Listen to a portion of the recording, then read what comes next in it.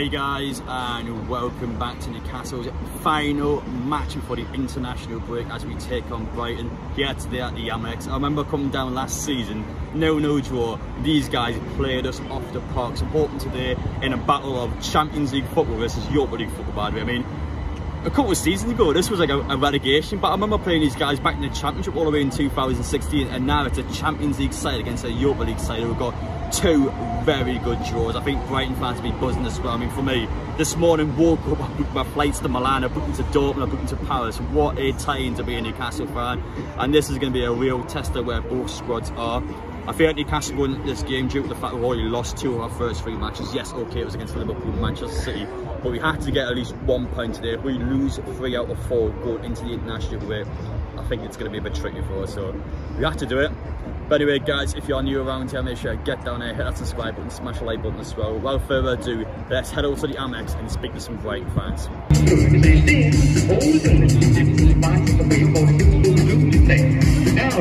We are now joined by Brighton content creator Luke. Welcome, hope things are going well. It is a lovely Saturday night here in Brighton.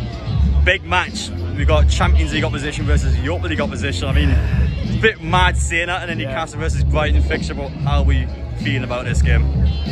Look, it's going to be difficult. It's really hard to predict a match like this. It's going to be so 50-50. Obviously, you Newcastle fans just come off a loss. Haven't really had the best start, you know, but I think you guys will pick it back up, and I hope it's not today. I hope we can get a result, but I'm going to be fair to you Newcastle fans. I like Newcastle, I really do. I respect them. We both have come up the rankings. I think today is going to be a 1-0. Because I just think it's hard to predict who's going to take this, to be honest with you. So I'm going to go over 1-0. I think we're both going to take a point here. But yes, hopefully it does go well in our favour. But I will take a 1-0 out of this. And I'm sure you'll be happy with the Europa League draw. I just wanted to mention both the draws actually because, well, Newcastle we're taking on Dortmund, AC Milan and PSG in the same group. It's mental. I mean, your group as well for the Europa League is a pretty good group to be fair. I just want to ask you your general thoughts on both of the groups. I think we've both been very unlucky. You know, we both had very tough groups. I mean, you guys are the babies going into the Champions League, and we are going into the Europa League. And I think, you know, we've had a pretty tough time getting these teams, but they are exciting away days to go to, and obviously I know you'll be going to a lot of them. I will be, so I am excited, but I'm also worried at the same time. So yes, I would probably rate it a good solid like 6 out of 10, probably out of, you know, difficulty, but you know, out of excitedness going into, you know, these, you know, south of France, going into Greece and going into Amsterdam as well. I'm very excited for it. So, you know, out of excitement, it's going to be a good away days, but I am worried about it, yeah. And finally, just how do you think Brighton get on this season? I mean, it's always a big ask, I think, when teams get into European competition. A lot of teams statistically always tend to drop off. Do you think that's going to be a case for Brighton, or do you think you still maintain a consistent position? Again, it's a tough one. I think for you guys, you know, you don't really quite know how it's going to go. I think it all depends on how far we get in Europa League. And sort of how many injuries come across as well. I think our squad depth is quite good now. We've just signed, well, on a loan for a year, Ansu Fati, which we're all raving about, completely raving about. So it's going to be interesting. I think I would take 8th position. Anything 8th or 9th or higher I would take, but it's going to be difficult. It all depends. I wouldn't mind if we ended up like 10th, but we did well in Europa League. I wouldn't mind, but I don't think we'll do as well in Premier League because we have Europe. My name's Alfie. Mighty Seagulls fan.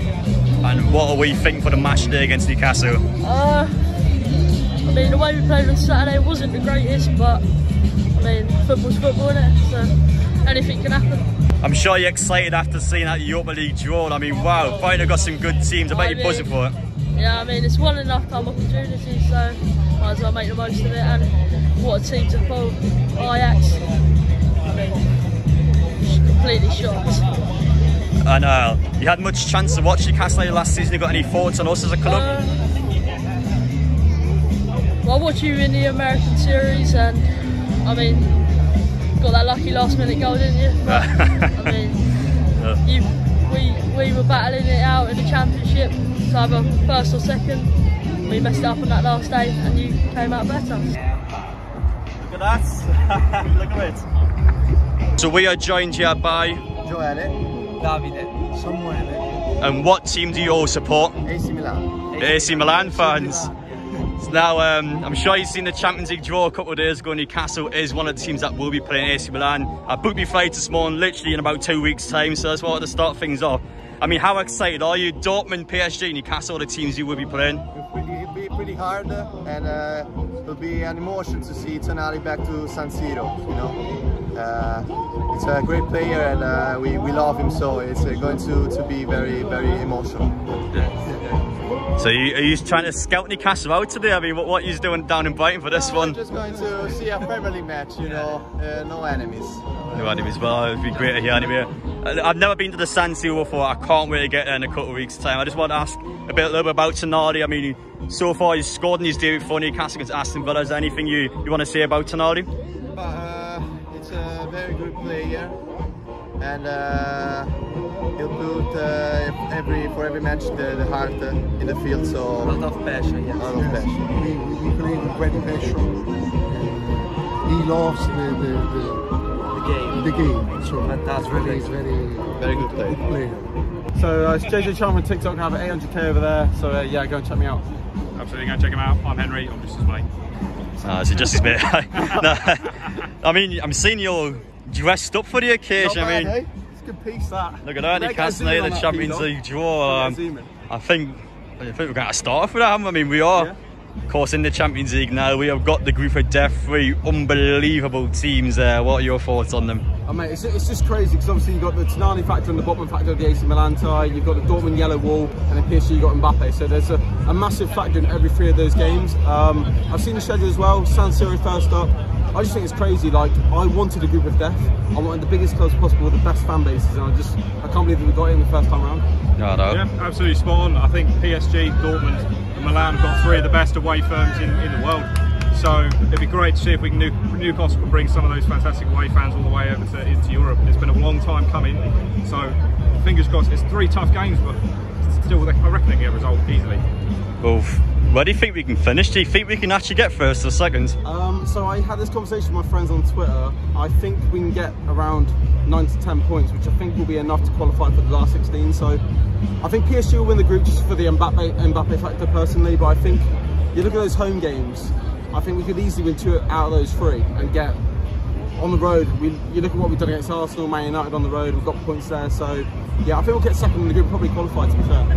So Yeah, do you know what? I agree. I think actually maybe first isn't a bad option. Milan have lost a couple of key players. They rely on Leao quite heavily. Dortmund haven't exactly been the team that they've been in recent years with Haaland, no Bellingham this season. And Mbappe and PSG look a shadow of themselves. At the moment, PSG, there's no Messi, no Neymar. I mean, let's not forget, if you look at the results, they've drawn against considerably lower teams like L'Oreal this season already. They just do not look themselves. Asensio and Dembele just aren't replacements for Messi and Neymar. So I'd love to see how the boys can go and do if we go away at home. I think St James is going to be a really hard place for them to come and play. So let's just hope we can make it a game for them and take the game to them. One thing I do have to say in regards to Brighton and their fans is I absolutely love coming down to the Amex. It's so peaceful. You come down here, you enjoy yourself. You can see in the background, everyone's having a great time. You get your drinks, your food before the match. You're enjoying what is a gorgeous day. Just in front of me actually is like a picnic area. So you don't really ever see this at a football ground, but it's just something about Brighton where everything's just so peaceful. There's nothing kind of going on in a negative way. You can just enjoy yourself and just get ready for a game of football. I think in regards to fan bases in the Premier League, it's probably the most approachable, so I can go over, say hello to a bunch of people. It's quite nice. So yeah, I thought I'd give credit where credit is due, because I do actually like coming down to Brighton away. It's always a good experience. And the football is going to be class today, so I'm hoping that we can get the job done. Joelinton is not injured. I thought he would be injured, but no. Eddie Howe's either misled the press conference or we've just kept it a bit quiet. Now Joelinton's in the squad. I think it's a big keeper to have. I'm hoping we can get a win. A point wouldn't be bad, but I definitely think with the context of this season so far, getting 3 points there is crucial in my eyes.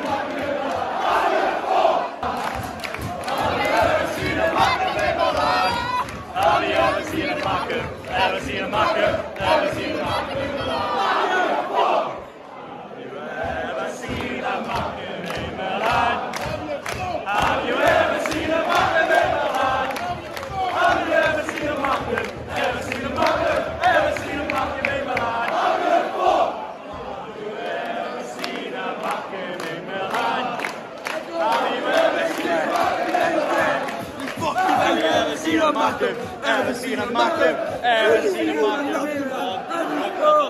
I'm feeling this guy knows the score. It's got to get the attention now, like, there's Jody Boas.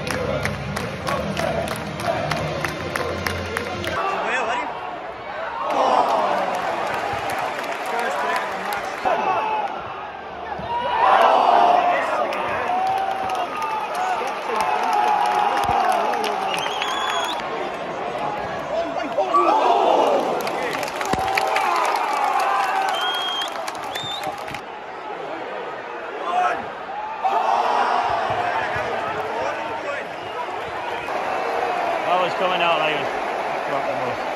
What's Nick Pope doing there, like?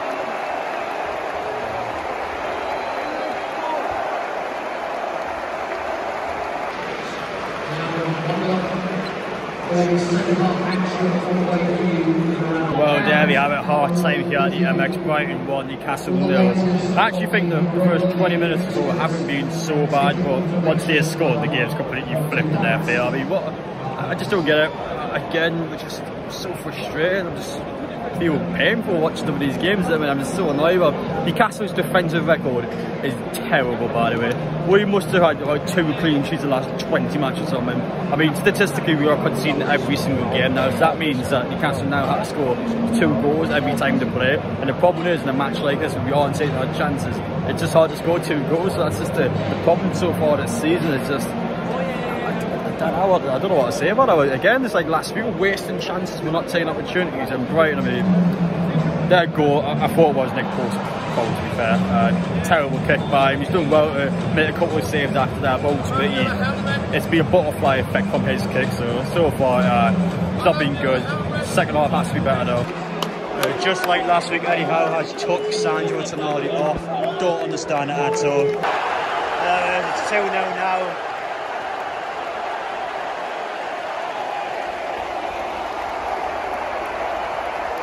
You give them all the space in the world, you give them all the time. They're going to score a second goal. Everything's just self-inflicted for most time and time again. I don't think Newcastle can really competitive. We gave them the goal.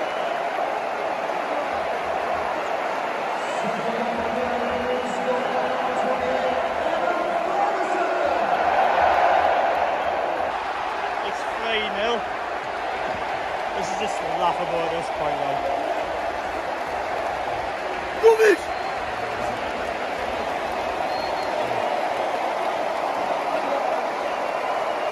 I mean, there's every chance of scoring now. It's just so embarrassing for us. I mean, Nick Post has been wrong-sided there. I don't know who scored that one, but it's 3-0 Brighton.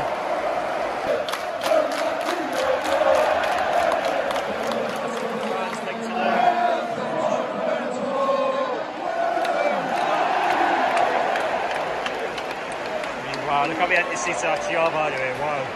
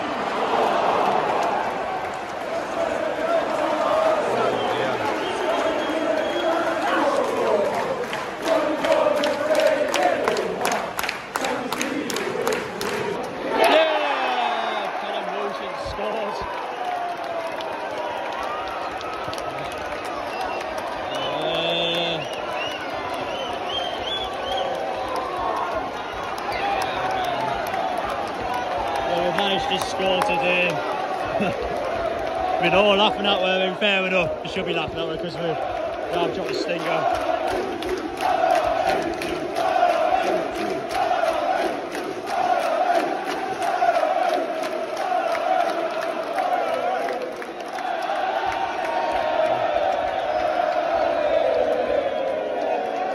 So we've got 5 minutes to score 2. I don't think it's going to happen, to be honest.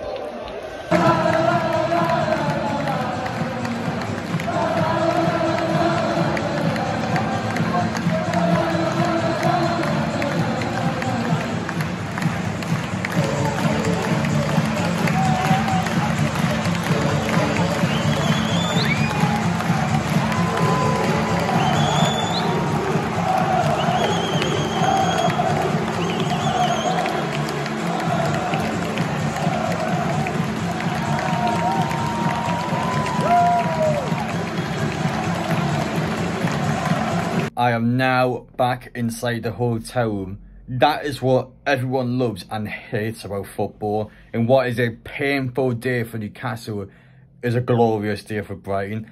Fair play to Brighton and all those fans, by the way. They deserved everything today. We deserved nothing. That was the difference on the pitch.